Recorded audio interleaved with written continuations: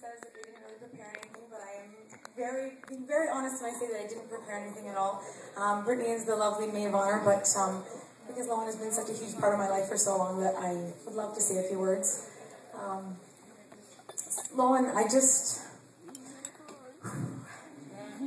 want you to know that you've been a really huge part of my life for a long time, and I didn't expect to be this overwhelmed today. Seeing you walk down that aisle was so overwhelming for me, especially as someone who, isn't a big fan of weddings. Today has just been phenomenal.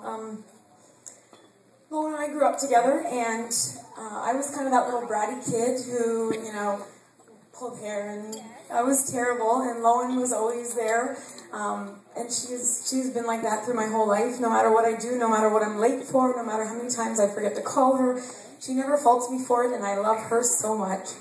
And I'm shaking so much. You are just someone who knows who you are, and I admire that so much in you. And I'm so happy that you have Brad to share this day with, because you have been dreaming about this your whole life. And Brad, when I met you,